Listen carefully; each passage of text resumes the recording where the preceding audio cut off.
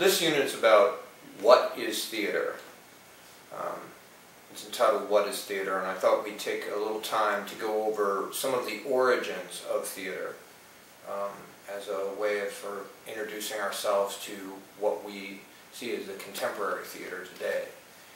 The theater began in ritual form, as we understand it, primarily as a way of expressing storytelling. These events could have taken place either you could consider a theatrical event to be just a group of people around a fire telling stories and making the leap from simply recounting something in the first person to beginning to dramatize something between two people. It's a very natural impulse. Organized theater, as we understand it, began with the Greeks. This again began as a ritual in something that we call the dithyramb, which was a dance, chant, festival celebrating the life of the god Dionysus. This was a festival of wine and fertility, and was usually such a major event that literally all of the citizens of Athens attended this series of performances. It was a sort of a theater festival in the classic sense. Now, this dancing and chanting, something that might have been a little, not unlike going to, say, a big concert where everybody knew all the lyrics to the music. And there was a lot of drinking, and again, it was focused on wine and fertility and stirring the passions of the people in the community, because obviously it was essential for the life of any community, particularly one where people suffered a great deal in terms of disease and loss of people who died in wars, people died in childbirth. So keeping the population going and keeping people's enthusiasm to have more children was certainly a big part of community life. So Dionysus, the god of wine and fertility, was one of many gods in the polytheistic culture of ancient Greece. Dionysus was essentially the god of theater, in the sense that this festival of Dionysus then became the focus of these theater competitions in which the great playwrights of the golden age of Greece competed. Aeschylus, Euripides, etc., Sophocles. So from that beginning, which was really the first organized theater, professional theater as we understand it, that transition was from a ritualistic event to something that became more of a spectator's event, particularly as people began to visit Athens, trading partners, people that came into the city from other places. The event was a bit toned down and became more of almost a tourist kind of attraction in some ways. So this event became more professionalized.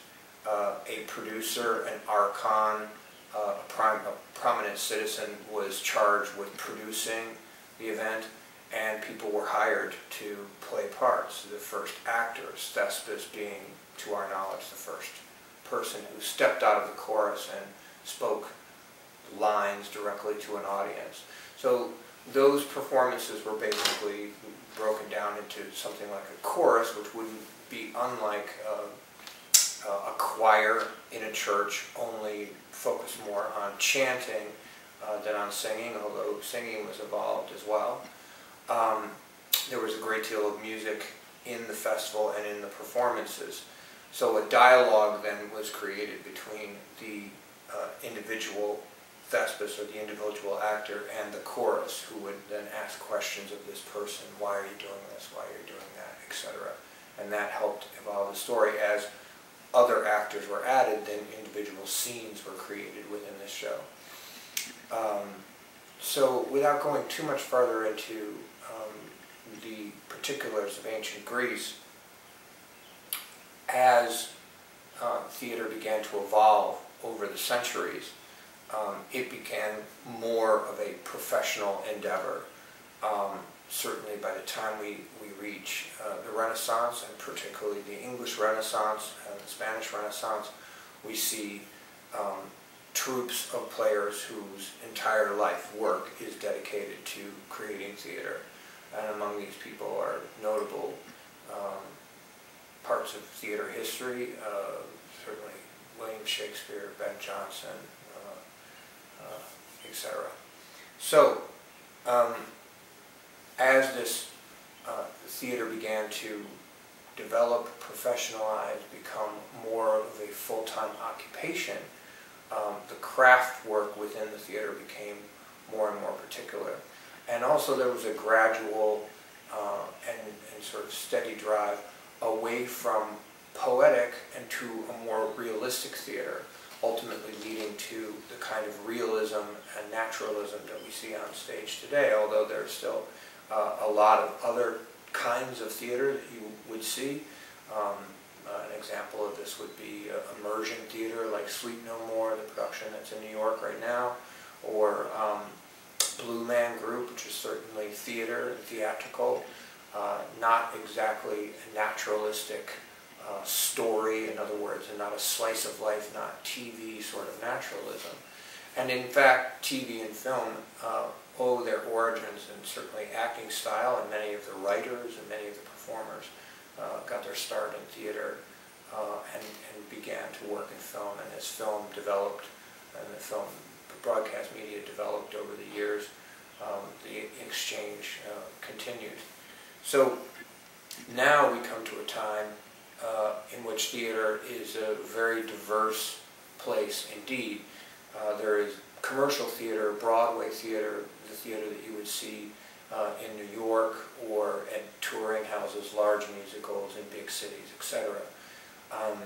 There is regional theater and non-for-profit theater, which is slightly more directed towards artistic goals, less profit-driven. Not that big musicals or big theater performances that are tours are not high art. They certainly are. But the goal of the production in nonprofit theater is more to realize the play and less about realizing a profit. These regional theaters, as we call them, are prolific all over the United States. Over 1,200 professional regional nonprofit theaters exist in the United States, and they serve an audience that is somewhat larger than the live audience for professional football. So theater is a going concern. It is successful.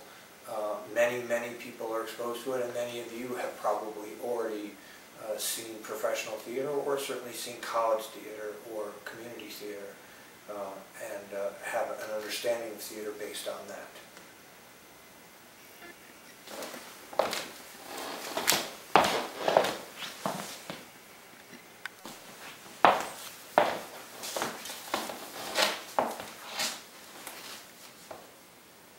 I thought I'd talk a little bit about how we make theater today and the kind of artistic people that are involved in the process of creating theater, what their positions are, what their jobs are, and give you sort of a sense of the kind of team that comes together to produce theater. Now I'm going to talk to you about particularly what we consider nonprofit theater, off-Broadway, regional theater, professional theater, but not a full commercial production that would produce something like a Broadway musical. A group of people that would come together, a group of professionals, to produce a play in the contemporary theater. So at the sort of top of this pyramid, artistically and organizationally, in a theater, we have a person called an artistic director. This man or woman is in charge of the vision of the theater itself. In other words, if we're talking about the Huntington Theater in Boston, for example, a theater of terrific reputation, the artistic director of the Huntington is in charge of choosing the season, They're in charge of hiring the principal staff people in the theater. They choose the directors who will direct the plays if they themselves don't direct the play. And all of the programs that are a part of the theater, the development programs, the audience outreach programs, in the case of the Huntington, the Playwright Fellowship, there's a playwright every year that's a playwriting fellow on the Huntington. Those decisions are all made by the artistic director, and in fact the entire shape and form of the mission of the theater is guided by the artistic director. The managing director of the theater is there to essentially organize the daily operations of the theater. They will hire the people who are involved in the staff positions, the stage management, the people that are running the different shops, the costume shop, the lighting shop, the scene shop, etc. And they deal with the administrative duties of the theater. When you get into the particular production, the artistic director has made a decision to produce a play. Let's say it's, for example, the play Brendan by Ronan Noon, which was produced at the Huntington several years ago. So the artistic director is going to make a decision, first of all, that that play is going to be produced. Next, the artistic director is going to decide who is going to direct that particular production. They may also consult with the director, but largely influence who is going to design the lighting, the sound, the costumes, the sets for that particular production. In the case of a theater like the Huntington, you may have theater artists, scenic artists, design artists who regularly work for that particular theater. They may bring people in from the outside. Certainly the actors are brought in from the outside. There's not a resident company at the Huntington Theater, meaning a group of actors that perform all of the plays at that particular theater. That largely is a thing of the past in the professional theater, with few examples. The Trinity Repertory in Providence still has a small company of actors that are there for all the different shows. Largely, actors are brought in through an audition process. In the case of a regional theater like the Huntington, some of those actors may come in from Boston. Many of them will be cast from New York. So the artistic director will, depending on how hands-on they are, they might be involved in the casting process. They certainly will have final say on some of those things. The director, however, would make a decision as to what the cast of that particular show would look like. So after those artists are brought together, the production is mounted, and we'll get into some of the details of how that comes together later. But the director then is, generally speaking, involved in that particular production and that particular production only, unless the director is also the artistic director of the theater. Once the production is over, the actors, the director, the designers, the entire staff that made that production largely goes their own separate ways unless they're employed full-time by the theater.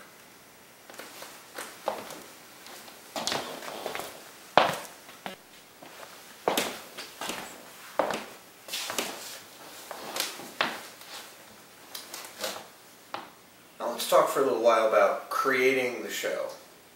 All right, a show has been chosen, a play has been chosen to produce by the artistic director of a theater, and these are the steps in the contemporary theater that we go through to realize a production of that show. Let's choose an example of a nude play as opposed to a play like Tennessee Williams' Glass Menagerie. In that case, obviously, the playwright is deceased, and we wouldn't be involved in communicating with the playwright about script changes. Let's talk about a play that we're producing for the first time. This is the first major production of this play. So the first step would be when the artistic director chooses the play, they're in communication with the playwright, and they brought a director onto the project. The director puts forward their concept about this particular show, and a dialogue is then begun between the director and the playwright, and possibly also the artistic director. Now, somewhere in this, that two things have to happen. The management team has to be brought together, i.e. the stage management team. Also, the cast has to be brought on board, and the design team has to be brought on board. There's no particular order of how that happens. That design team may be in place with the theater already. Again, we might have some actors that are regulars or company members of that particular company. That's a possibility too, but let's say this team is all going to be brought in from the outside, which is generally the case when you're talking about, say, a major off-Broadway theater, non-profit still theater. So there would be a notice put up, agents would be contacted, actors would be brought in to read for the individual parts. The design team, different designers would be interviewed, costume, scene designer, lighting designer. They would be presented with the script, they would throw ideas out, people would look over their portfolios, what they've done in the past, and the decision would be made to bring the team together. The actors could be cast a few months in advance, sometimes maybe only a few weeks in advance. The casting process might be one that evolves over a period of time, with several people being brought into the cast a long time in advance, and then the rest of the cast filled out a little later. Once the team has come together and we begin the rehearsal process, generally the steps tend to be pretty much fall out in this order. At the first reading of the play, the first time the cast, the director, generally the artistic director, will be present or come in, the designers, everyone will be generally in the same room together. The designers will then present renderings, drawings of the costumes, even a model of the set. Generally the lighting designer is there. I may present key colors or show some of the color choices that they have in mind. And everyone is there present to hear the script being read. At that point, there may have been several rewrites of the script from the original moment that the script was chosen. And there may be several more minor changes made between the time when that first reading is done and the show opens, depending on how much in development that particular script is. So that's the moment when the whole team is really in one rehearsal space. Then, from that moment, we go into daily rehearsals. In the professional theater, at this stage of the game, the rehearsal process will generally go anywhere from 5 to 2.5 weeks in length.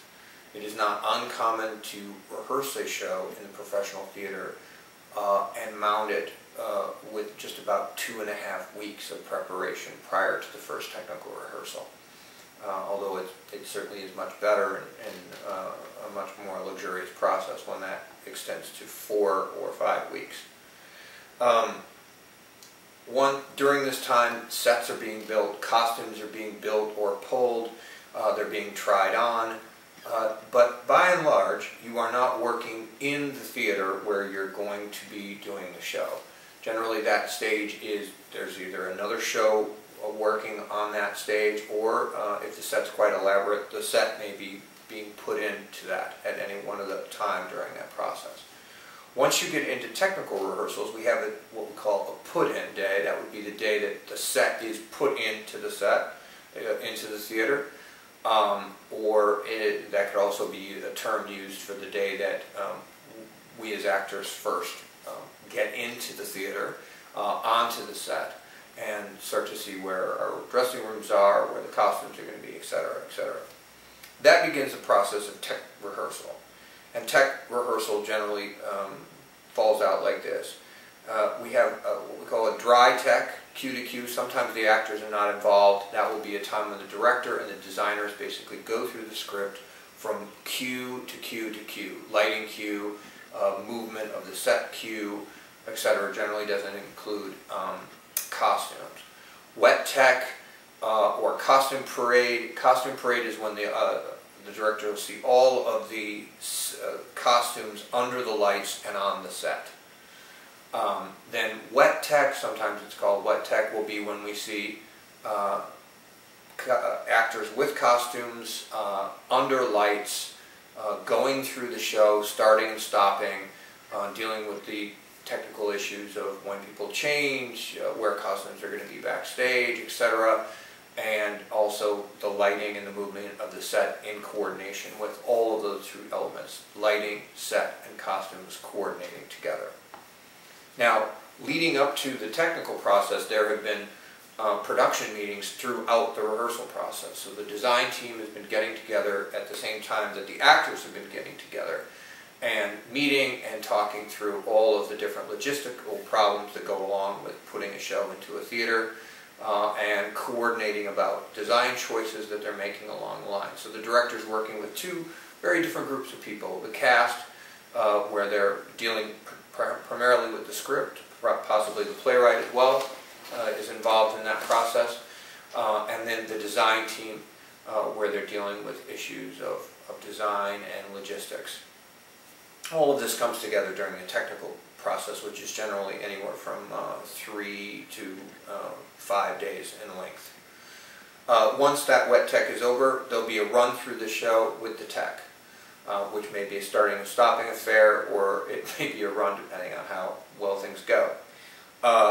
Then we have what we call FDR, final dress rehearsal, which is really, primarily the notion is that you would go through the show with all of the technical elements without stopping to see how it goes. It's generally a fiasco.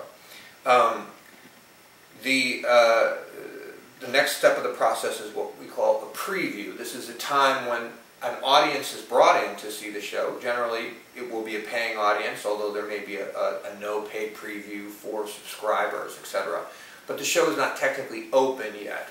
And during this preview time, sometimes reviewers are asked to come to the show so that the reviews can come out just before the show technically opens. Oftentimes it's a time to just hammer out some things with the show in front of an audience before reviews are out and before the show is technically open. That really depends on how much time you have and the luxury of how long the process is overall. And then the next step is opening night. Opening night, then the show is officially open. In theory, reviews come out very soon thereafter, and then the show goes into its run. Okay? Now the run of the show in a theater like a regional theater like the Huntington would be a scheduled run. In other words, it would be set to open on a particular day and set to close on a particular day. Very little flexibility. In New York, off-Broadway, sometimes those ending dates are a little looser depending on if there's something else coming into the theater right away. In a Broadway show, it would generally be an open-ended run. Again, using the Punch-Drunk Sleep No More example, that is an open run. That show will continue to run as long as an audience is continually interested in going to it. So that is the steps. Those are the steps that we use now in the contemporary theater for creating a show.